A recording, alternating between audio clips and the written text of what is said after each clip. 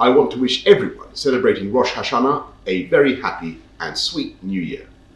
I know this is an incredibly important time for Jewish communities here in the UK, a time of reflection, remembrance and renewal. It's a chance to look back on the deeds of the past year and to look forward to the opportunities in the next.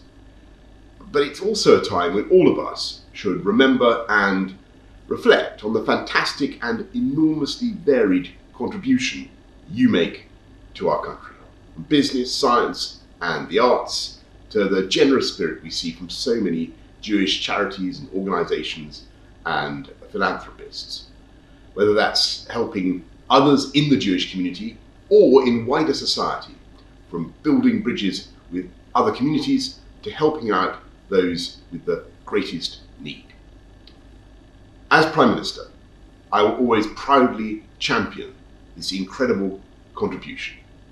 And equally, I will always be there to defend you against the shameful anti-Semitism that we are increasingly seeing, and which is such a terrible blight on our country. That's why, as families join together in celebration and reflection, I want to say thank you for all that you do and assure you of my pledge always to stand by our Jewish friends.